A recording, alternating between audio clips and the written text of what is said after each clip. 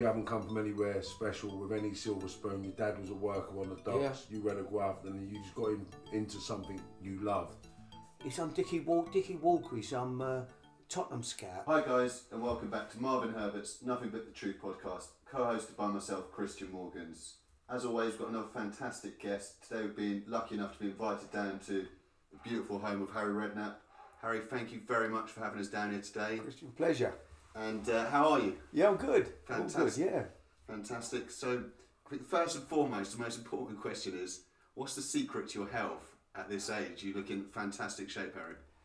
Oh, I don't know. I exercise, you know. I like to get out and play golf and, you know, and I'm not a drinker. I'm not a big boozer. You know, I'm sort of, I enjoy a glass of wine and that's about me really, when, you know, if I go out for dinner. But no, I try to keep as fit as I can, you know, and I think that's, you know, you've got to be lucky as well, haven't you, with your health, you know. But I've had a few issues over the years, heart problem, one or two other things, but no, I feel good. Yeah, you look fantastic, I must say. So, and how's the golf going at the moment then? Good, yeah, I love it. Absolutely love the game. I wish I'd have started playing when I was younger. I didn't start playing till I was 50, so I'm never going to be that good, you know. You know yourself, I mean, you see kids, they're so supple and they can turn and it's all about turn. You know, when you get older, I find it, you know, you get a little bit more. But I hit the ball well. I hit the ball good off the tee. I hit the ball quite long, you know, for my age and everything. I played with 3 guys today, in fact, they'd all be 50 odd. And I was out driving them by 20, 25, 30 yards every hole. What's your average drive?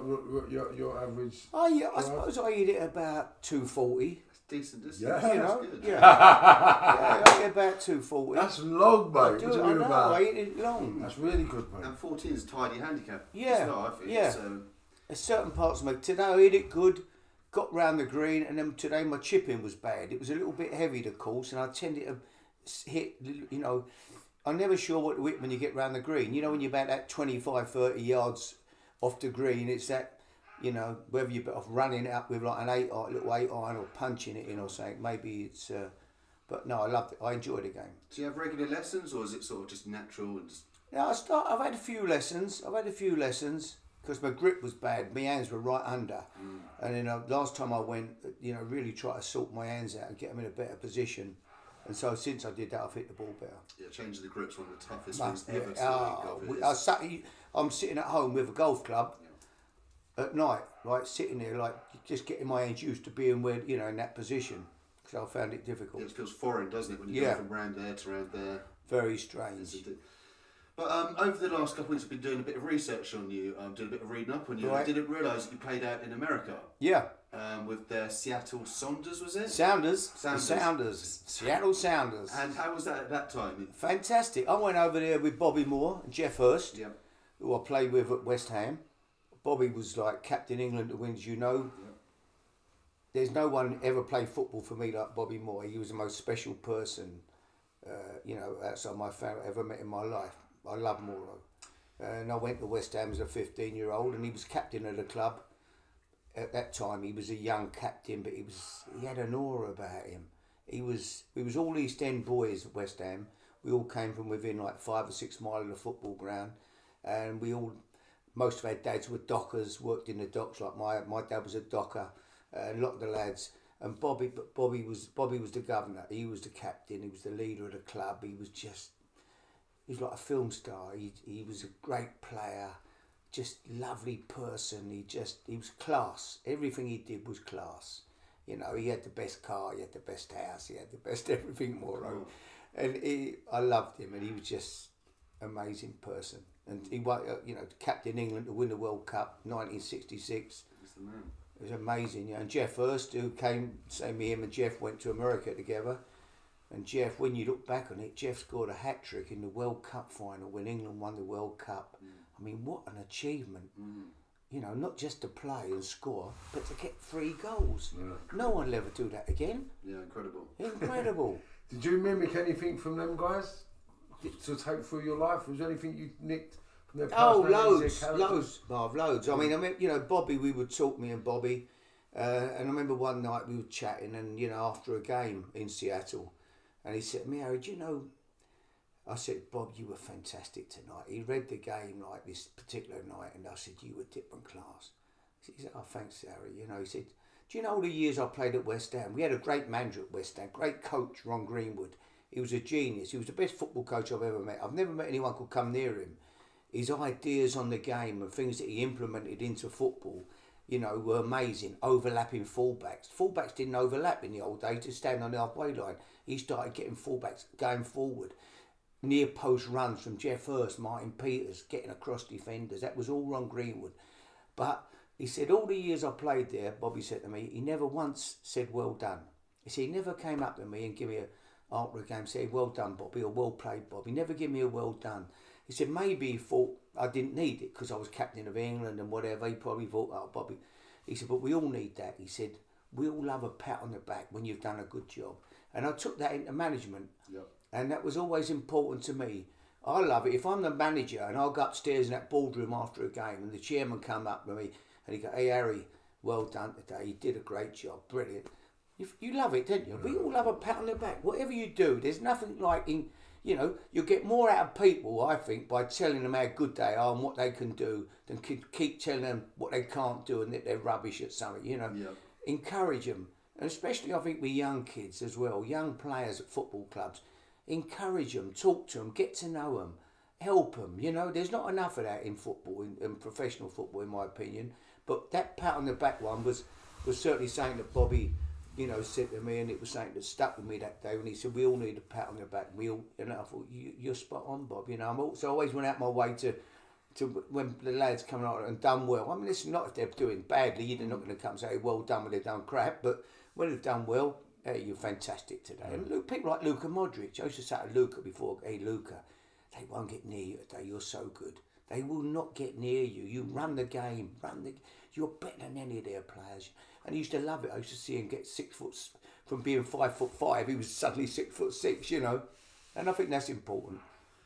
Yeah, so talking about the different styles of managers, I mean, you look at Mourinho and he sounds like he's a little bit in the Greenwood sort of style. I've watched a couple of interviews with John Terry and Frank, and he's talking about how he'd walk down the corridors and ignore them and stuff like this for days and days on a time, and just trying to sort of provoke a reaction. Then you've obviously got the Guardiolas and the Klopps who are more put the arm around. Yeah, and, yeah. I guess there's different ways to provoke the reaction, isn't there? Yeah, And yeah. maybe the way that Greenwood did act, maybe obviously provoked Bobby more to be the player he was, obviously where he was. Yeah, but I think Ron's personality he was a quiet man, and he wasn't outgoing. You didn't know what he was thinking about you really, but that was just his probably his personality, you know. But he was a great football coach, absolute for me. As I say, he was a genius. So he had a massive influence on you going on to become a coach and get into management and stuff like this. Yeah. You took a lot of the tactical stuff from him, but didn't take the personality side of him as such. Yeah, no, he was a nice man. There was nothing you could ever look at Ron Greenwood. Yeah, but it was very different in them days. I mean, we had to call him Mr. Greenwood until we were in the first team and played enough games where he'd say, hey, call me Ron. We used to call him Ron. He wasn't boss or in them days, but up until then, probably up until the age of 20, whatever, he was Mr. Greenwood. You know, it was very different. The respect that the managers had in them days, I think, was and the way the difference, you know, the way they dealt with players was very different. You know, you had to make an appointment to see the manager, and it was very, and you know, different world. There's been a massive transition even over the last 20 years, hasn't it, as the players have become so rich and so powerful. That obviously maybe more powerful than managers now at times, aren't there? So, yeah. I mean, so Alex Ferguson looked like the last old school manager, wasn't he? I can remember there's the incident of him throwing a boot at Beckham. I was going to say, what do you mean the players become more powerful than the manager? Well, in terms of certain players within clubs, influence-wise. Sorry? Influence-wise, you mean? Yeah, they're more powerful. Like people like Ronaldo, the Messis and stuff like this, they're arguably more powerful than any manager that would come into the club, and they can sort of dictate maybe to a degree. Yeah, it does happen. Even, you know, Marvin, even with, you know, I met two fitness coaches who worked at Barcelona, and they were fantastic coaches, Spanish boys. They were with Pep all the time. He was at Barcelona, and they said that really, you know, Messi was so powerful, he could do really what he wanted. If he didn't feel like training, he didn't train. If he didn't, you know, he'd come out some mornings, have a little do a little bit and then go in. And I think Pep really probably, if we're on it, probably it's never come out, but I think Pep was probably, in the end, probably had problems controlling him, I would think. And so when they spoke about Messi going to Man City, I thought, I couldn't see it. I think, Pep's got control of all the players, I would think, at Man City. And to have somebody in who may just be too powerful, even for him, maybe wouldn't have been something that he wanted to do. Yeah, so talking about difficult players, who's the most difficult player you managed during your career? Difficult but great was Di Canio, Paolo Di Canio. He was again, for me, he was a genius. He was so good, and he was a fantastic professional. When the way he looked after himself, the condition he was in, he'd come in on us. He didn't drink. He ate all the right foods. He'd come in on a Sunday morning after a game, do an hour and a half, warming down, stretching, doing all his exercises. But he was temperamental. He'd have days where he'd come in, he'd have the ump about something. He used to walk past my office and he'd kick the door right out. And the next day he'd come in, he'd have the sunglasses on, singing Valari, and he'd be full of the joys. But he was temperamental. You had to handle him with, any minute he could have a blow up. So was he fit? Fit as a fiddle. See, because this is the thing, because my football academy, the time I had soccer as kids, I'll drum it into them, right? Like, it don't matter how skillful you think you are, if you're not fit, and your stat fets don't add up, you're not getting looked at. No. You need to be super fit. Yeah. And that's one of the main things that I drive home to all the kids at our academy, The fitness is the one that you need to focus on more than anything initially, and then you'll find your position with your fitness. Yeah. But Marv, since the foreign players came into English football, that things changed. Yeah. Because they didn't drink. The Italian players came over, the Zolas of this world, and they weren't drinkers, the Canios. They were Italian players or whatever. They'd been brought up with a certain, they looked after themselves. They were in great condition. Whereas English, the culture of English footballers was after a game, go around a pub all together and have a dozen, start drinking, get on the lagers or whatever you were drinking. Yeah. They didn't do that. They didn't drink. They were non-drinkers. They were totally dedicated, very, very professional. So would you say the best footballers in the game are the ones that don't drink and have the decent diets? Well, you will always get the exceptions. You'll have geniuses like George Best, wouldn't you? Yeah. George was a genius, and George, we all know how George lived his life. I loved Bestie. He was fantastic.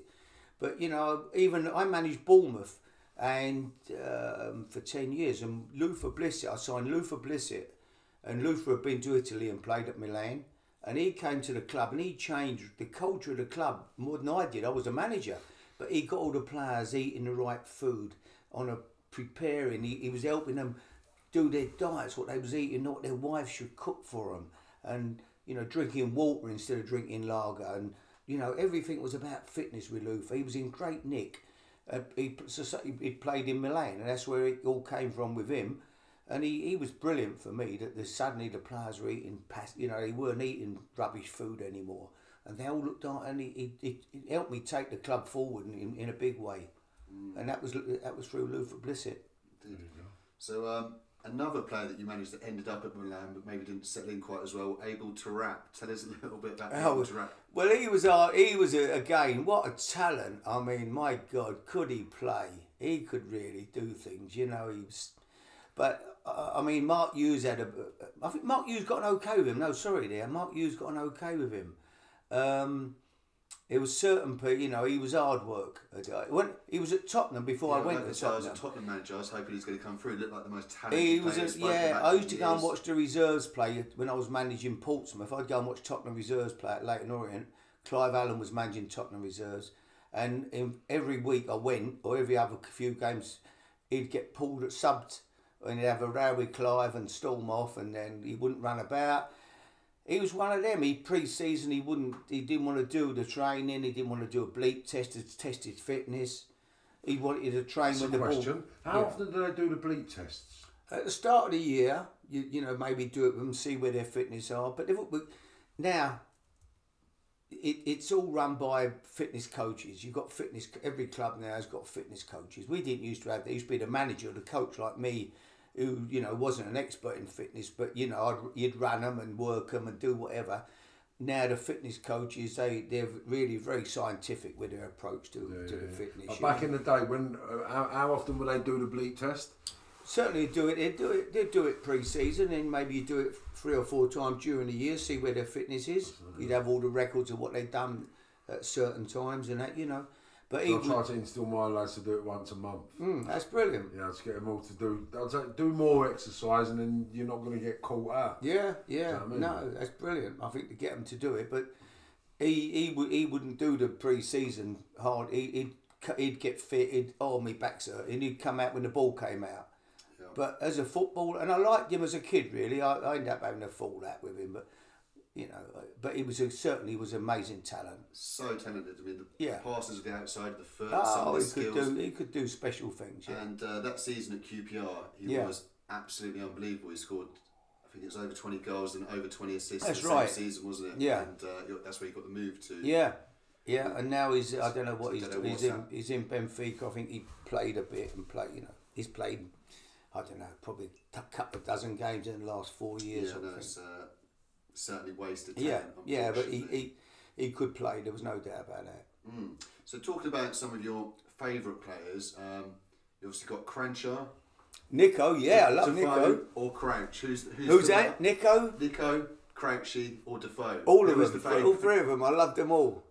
Nico, I took Cranshaw to Portsmouth. And he was a good player. He had great ability. He was a good player when he came to Tottenham. Fantastic. When he played, I mean, him and Luka playing together. Do you know what? I've had some great Croatian players, great lads. They were just special people. I found them amazing. Every one of them that I managed, and I've had some great ones. Robert Prozanek, left back as well. Who was for Tottenham? Choluka. Yep. Really good. Yeah. Robert Prozanek, I had Robert Prozanek at Portsmouth. Oh my God! When you talk about a player, but you talk about looking after yourself. He used to smoke about 80 fags a day. He was overweight. He could do his ability. He played for Barcelona and Real Madrid. Yep. I mean, he was one of the all-time great footballers. But he really didn't look after himself. But he was a genius, Davor Suker, who was a top player. Say Luka Modric. So would you say the managers of old are more personal with the players than the managers of new? I think the relationships are different because when you're talking, you seem like you have real close relationships with everyone who plays with your team. Yeah, I like to think I've got. You sound like you're talking about your pals. Yeah, when you're sitting there talking. I see them now, and I see Crouchy, don't I? And I love seeing him and Jermaine Defoe. I haven't seen Nico's probably back in Croatia living now. But when I see them all, we all. Have you got that? The look of like you're pleasant, like you're looking like happy. Like talking about, I had great times with them, and I always look forward to seeing them and follow their careers. And I managed some great players. Even people said to me the other week, "What would be your best?" And I went, well. I sort of suddenly, I was looking at I said, I'd probably play 3 at the back. He went, who would your 3 centre halves be? I went, Ledley King, Sol Campbell, and Rio Ferdinand. Imagine them 3 together. Imagine them 3. Stuart Pearce at left back. Imagine him. Stuart Pearce. So how long have you actually been in football now? Well, I left school at 14. Right. And I went straight to West Ham. Years, at 14. Was not Tottenham 11? You're not connected to Tottenham? At 11, I used to go train. I played recently under 11s, right? The school. Yeah, he's done his due diligence on you, mate. Everyone passed him, mate. The district. So we're playing at Millwall Football Ground at the Old Den in the final of a cup competition. Might have been the Chris Shield. I think it might have been. Got some memory as well. We're playing Wandsworth. In the final with the English schools, final with the Chris Cup or whatever it was. And I remember walking up, we won 4. And I walked off the pitch at the end, and as I'm coming up the tunnel, there's a man leaning over. Hello, son, he said, I'm only like little skinny little thing, 11 years of age. Is your dad here? I went, yeah. He said, I'm Dickie Walker, he's Tottenham scout. And And Dickie was the captain of West Ham as a player. Finished at West Ham, his career, didn't get a job there, and ended up scouting for Tottenham. He looked like a film star, Dickie Walker.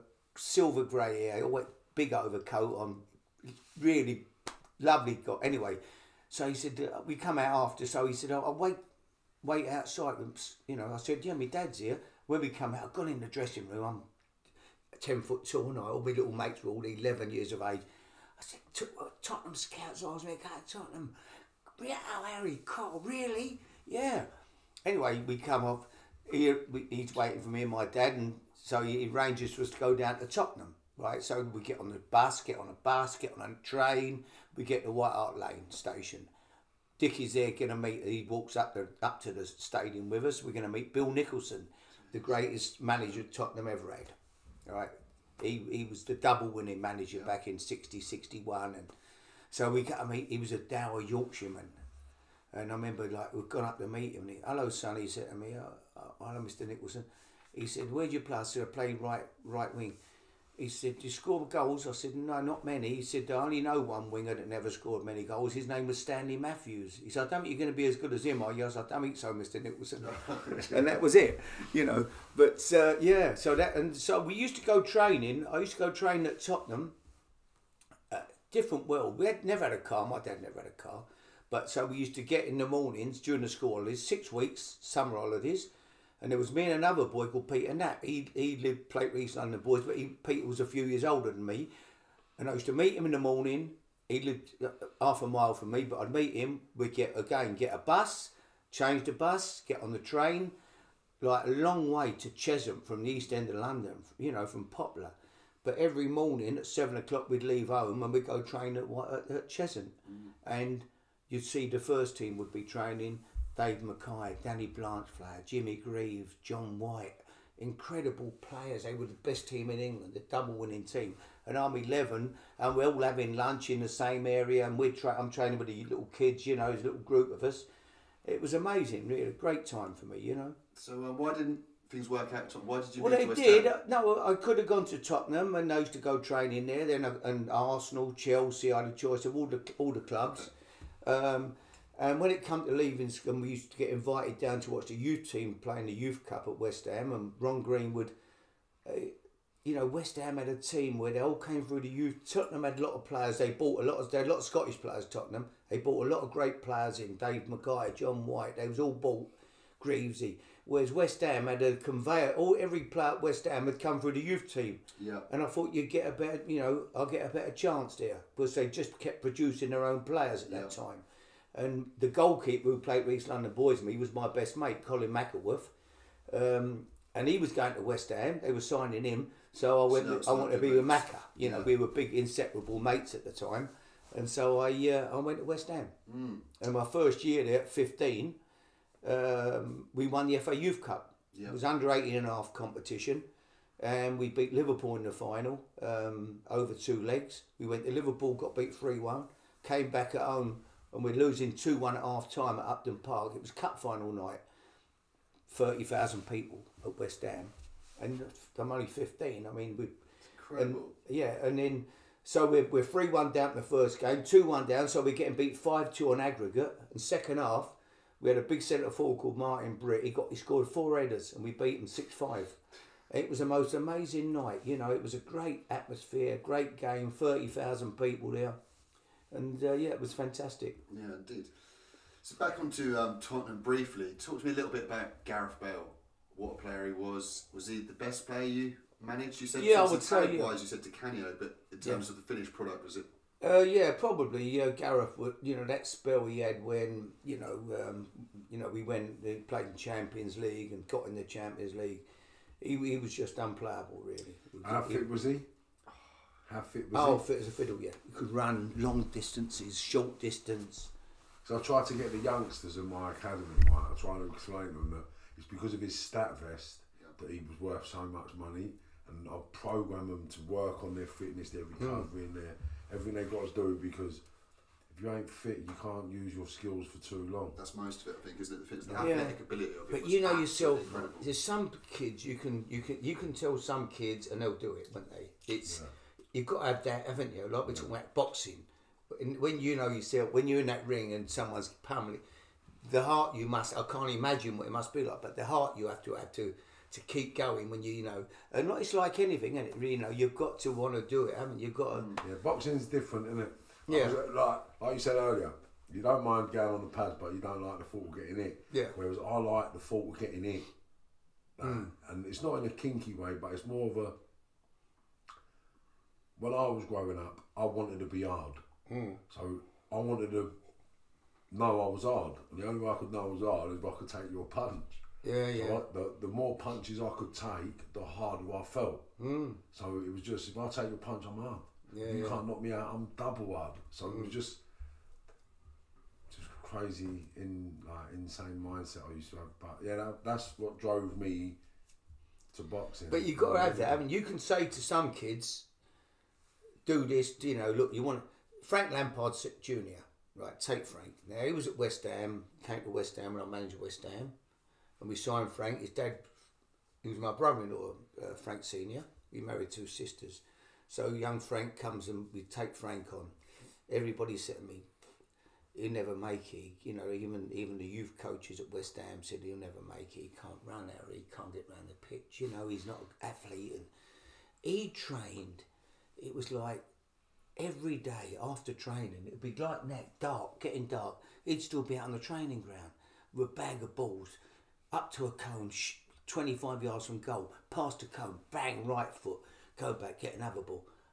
Bang, left foot. Then he'd do his sprints. He'd put his spikes on, do his sprints. He'd be doing little sharp 15 yard, going, turning and going 15 yards. Then he'd go and run around the street at night and run like 3 or 4. He just wanted to be a footballer. Other kids, you can say, look, get some spikes, it'll make you quicker. Do your spike. Yeah, okay, they don't do it. Yeah. He did. Harry Kane is exactly the same. Harry Kane couldn't get him off the training pitch. Every day after training, out there practicing. Wanted to be a great. Wanted to be a. So to be great, you've got to do a lot more than everybody else. A lot, yeah. Hard work, determination. Ronaldo, you talk about Ronaldo. See, I spoke to Angelotti when he managed Real Madrid. Real Madrid came and played Bournemouth in a pre-season friendly, which was an amazing thing to do. They got him over here. And I went and had a coffee with him at the hotel just round the corner from where we live.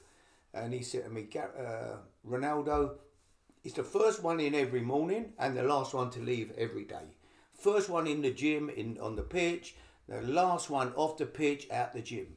Every day. They've all gone home and he's still working. That's why he's 30. What is he now? He could be a player till he's 40 years old. I mean, when you talk about the greatest players in the world, he's got, you know, what he's achieved, what he is, what he does is amazing, isn't it? Yeah. And so what about Bale, though? Was he the same sort that you talk about in terms of the training aspect? No, Gareth would never train. No, Gareth was a good trainer, never a bad trainer, but he wouldn't have been one that you'd have said, no, he wasn't. You don't hang about after. No, he wasn't one for, you know, he wouldn't have been like Ronaldo, what we're talking about him. And Harry Kane was probably, Harry worked more because probably wasn't as natural as Gareth. A lot of boys are not natural. Some boys can just go out and play, can't they? They're geniuses or whatever they do. But some lads, they've got to make themselves and practice, and like Frank did, like Harry Kane did. Because Harry Kane, funny, last week I spoke to Eddie Hearn, and his dad, when his dad was the chairman of Leighton Orient, he rang me up. I was managing Tottenham. He said, Harry, we're struggling, bottom of the league. He said, you ain't got any players we could loan, have you? He said, we could look like, we're going to get relegated. I said, I've got 3 kids here you can have. He said, yeah. I said, yeah. I said, you can take, there's a boy called Kane, Harry Kane, Andros Townsend. Awesome.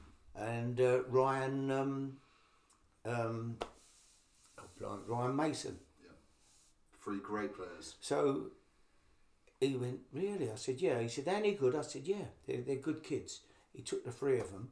They all went on to play for England, all 3 of them. And they shot them up right up the league.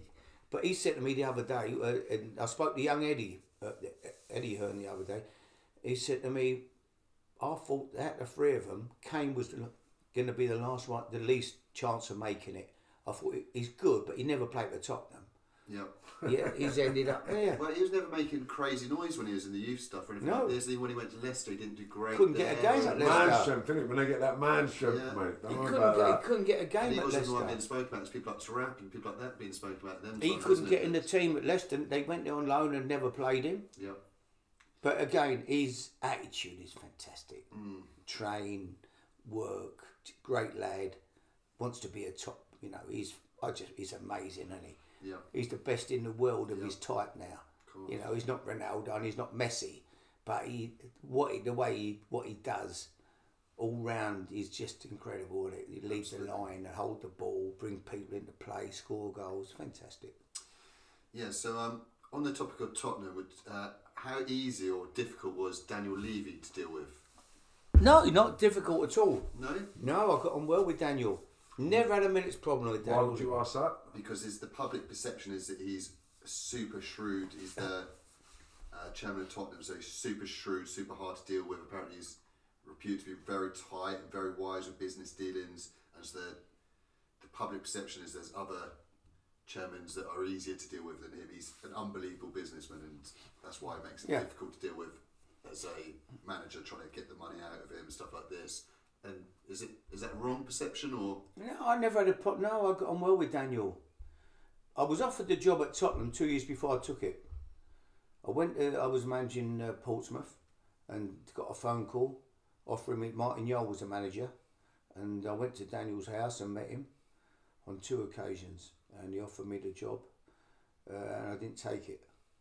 I said, I think your manager is doing. You know, I said I wouldn't be a popular signing. I said to people like Martin Yole, I think he's doing a good job. I said, I don't think it'd be a good move, you know.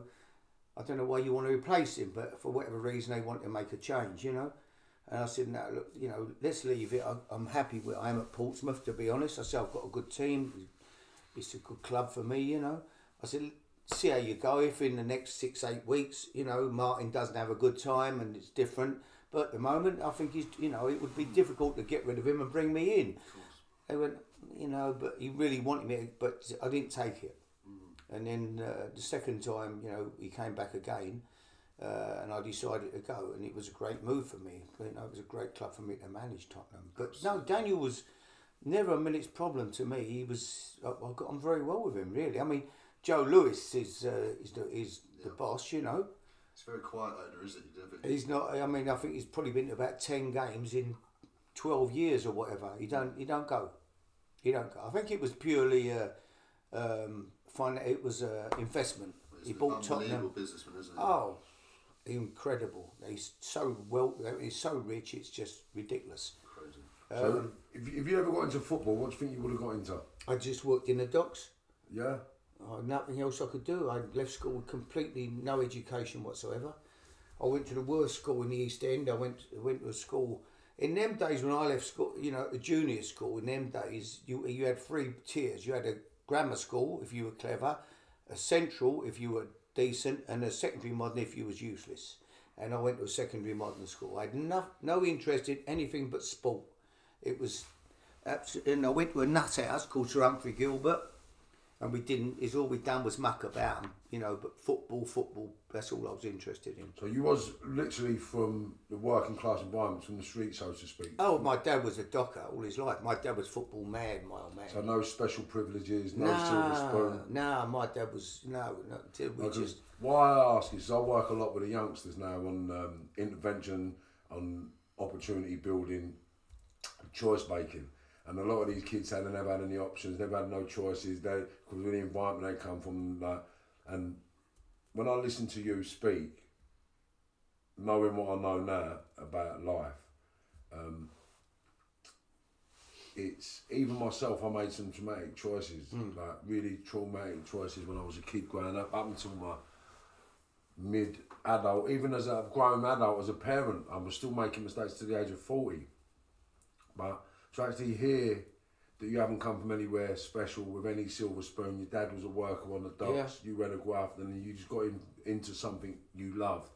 You focused all your energy to drive yourself forward, doing something positive in something that you loved, and because of the loving environment you come from, sort of the working environment you come from, living environment you come from, give you the minerals to be the manager of all these clubs. Yeah.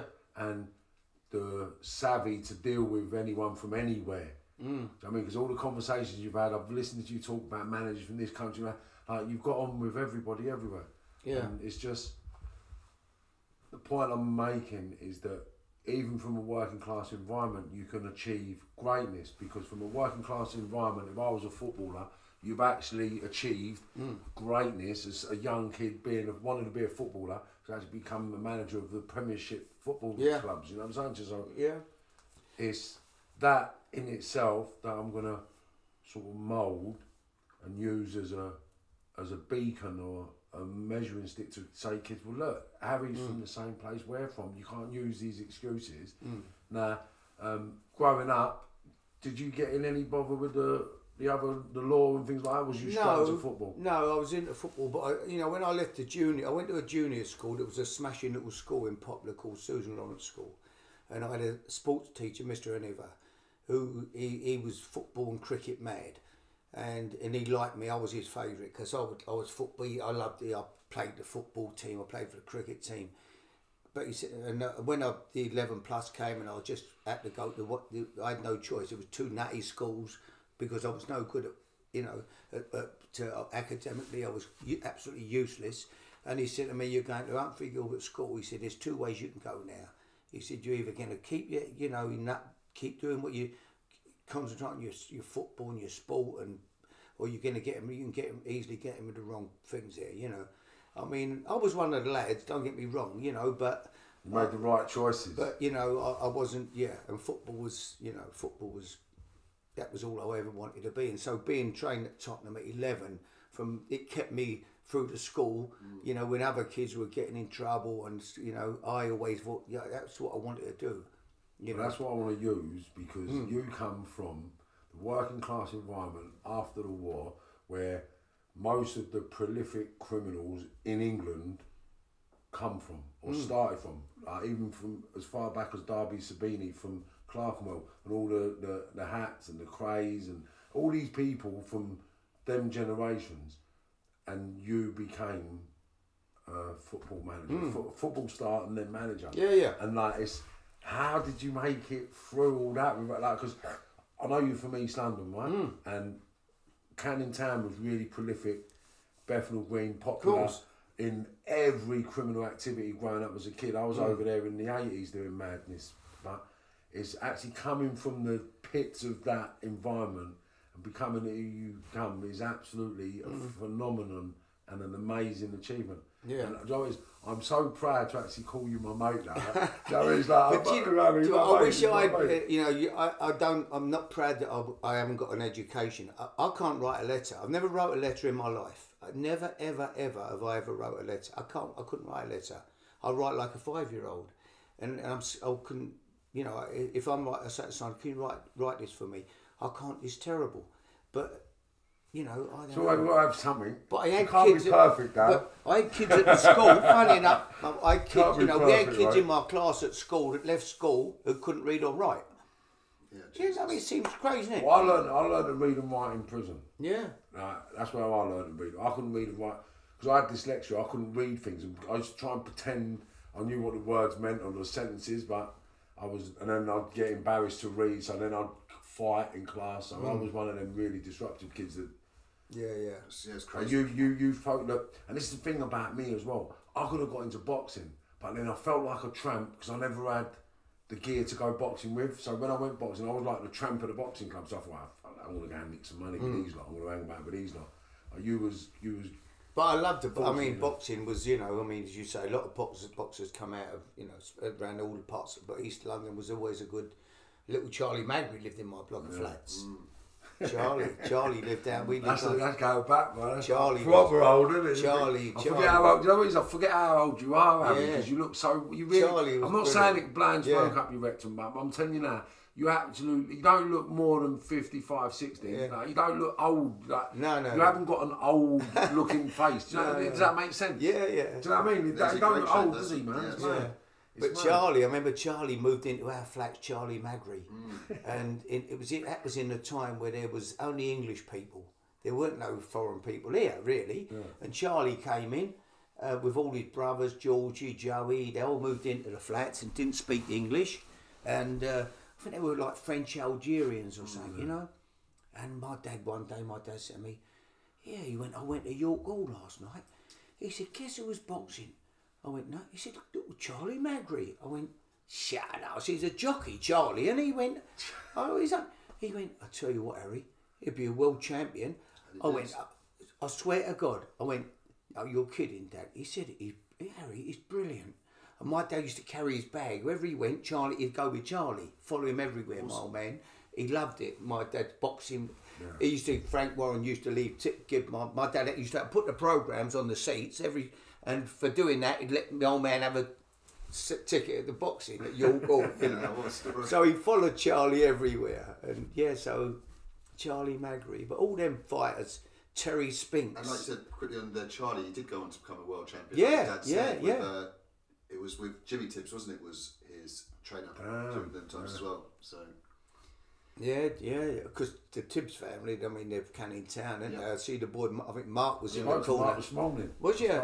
Mark was in the corner the other day of Billy Joe Saunders on Saturday. Yeah, I spoke to him this morning. Did you? Yeah, I spoke to him this morning. Jimmy, I know Jimmy well. Yeah. Jimmy's... Right, you seem like you're from the working class sort of environment where the stereotypical impression of an East London man would be an East London villain, gangster, sort of toe rag, right?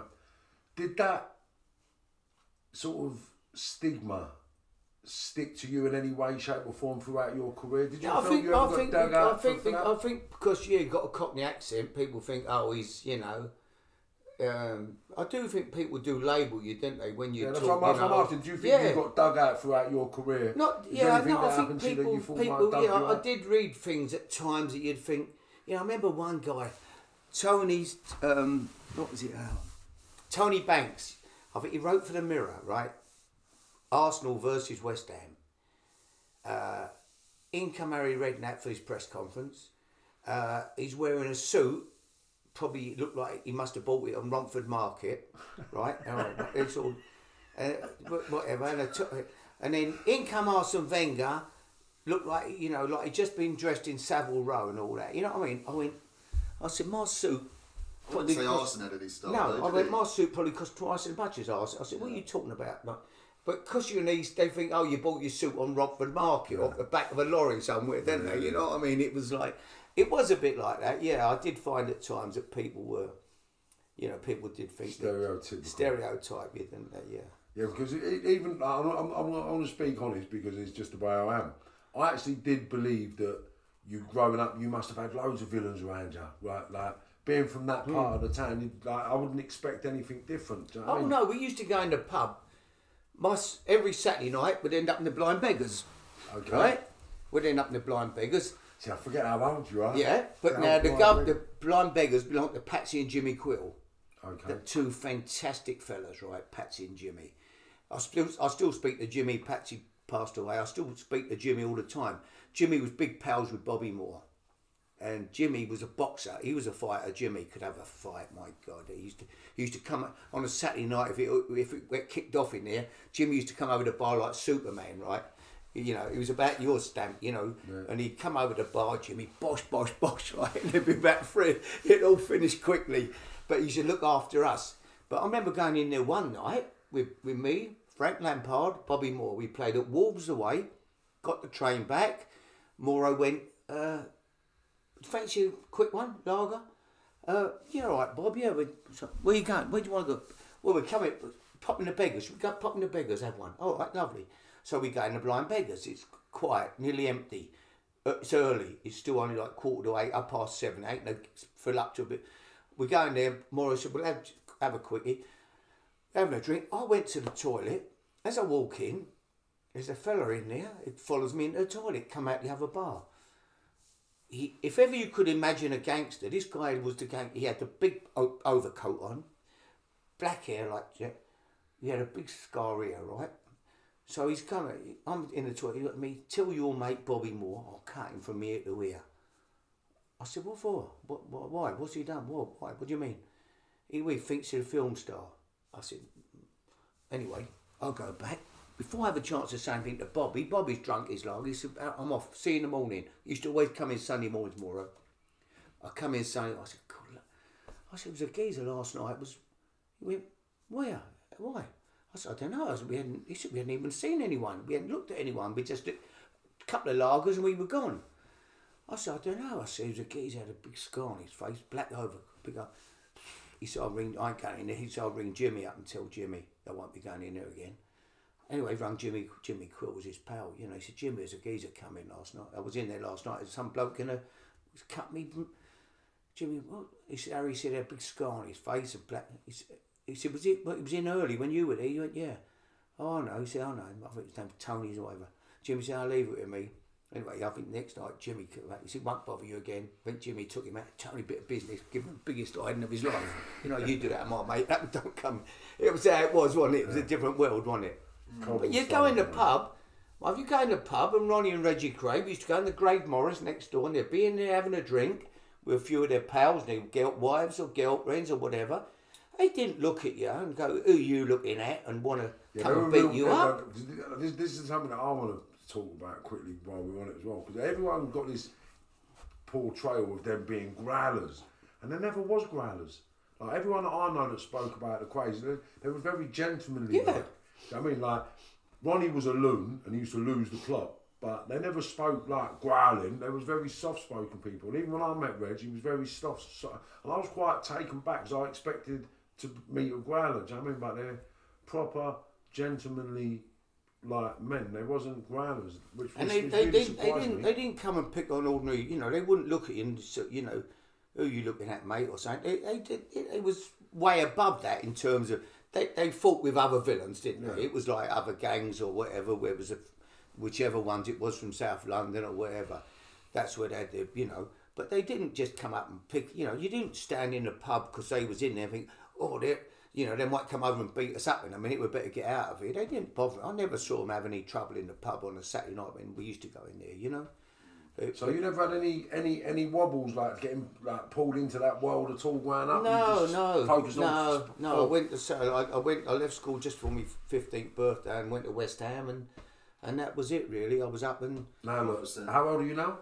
I'm 73, 74 in March. See, and look, that's incredible. No prison, no headache, no stabbings, no shootings. 73 years of age.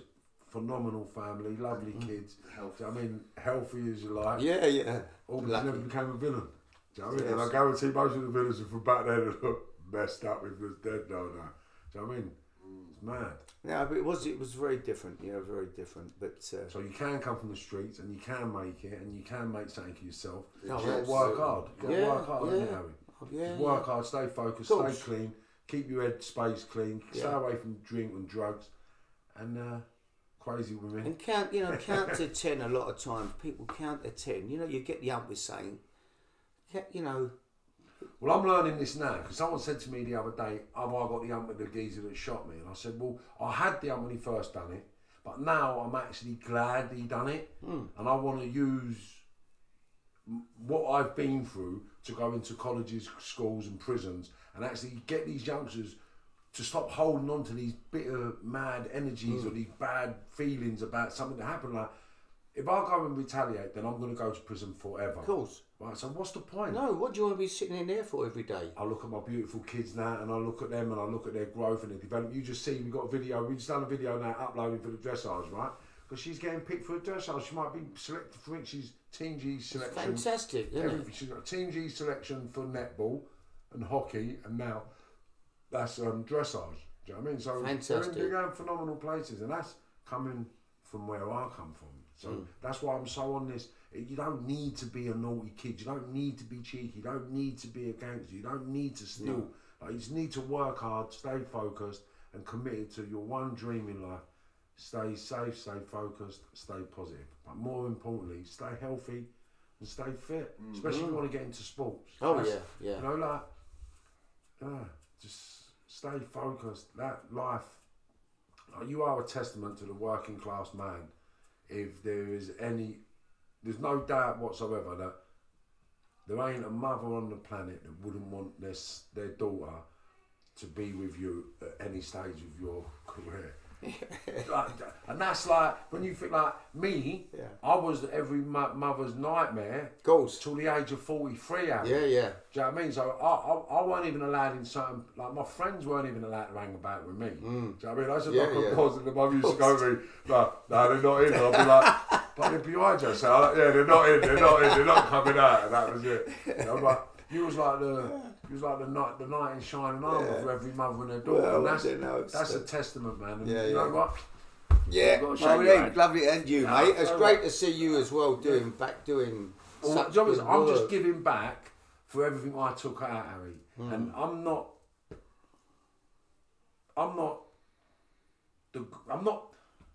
too proud to say that I failed. I'm not too big to say I made mistakes and I wish I'd have done everything. I wish I'd have just got a job now. I wish I'd have just stayed in school. I wish I'd have just worked hard. I wish I'd have never got involved with trying to be a gangster. I wish I never got involved in trying to be an armed robber. I wish I never got involved in trying to be an international bloody nutcase. But these are things I chose to do and I regret it 100% now.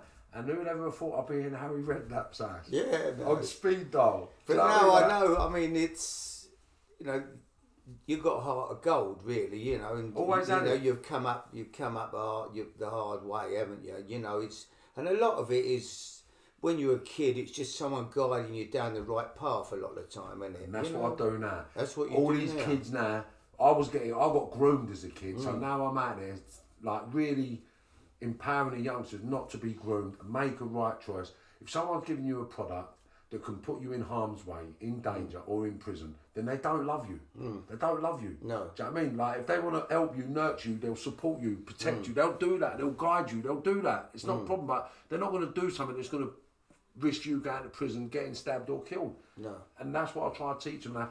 That if anyone's going to give you something that can get you stabbed, get you shot, get you hurt, get you put in prison, do you know what I mean? Then they're grooming you. Yeah. And it's as simple as that. So I'm out there now spreading the word and anti-grooming campaign, not to incarcerate the youngsters' minds through grooming, so they end up incarcerated in souls. You know what I'm saying? Spirit and matter. It's madness. But there's people to talk to these kids, and you know, you can do more, like you talking to them and, you know, helping. They need, you know, there's so many kids out there, aren't there, who just, you know, recently I saw a kid nick my grandson's scooter, right, come up, a couple of kids, one of them had a knife or whatever. But I want to go and see that kid who nicked it and say, what are you doing with it? Why? What are you doing with your life? What are you doing carrying a knife at 14? You're going to end up in prison the rest of your life. Well, you're going to get stabbed. What are you doing?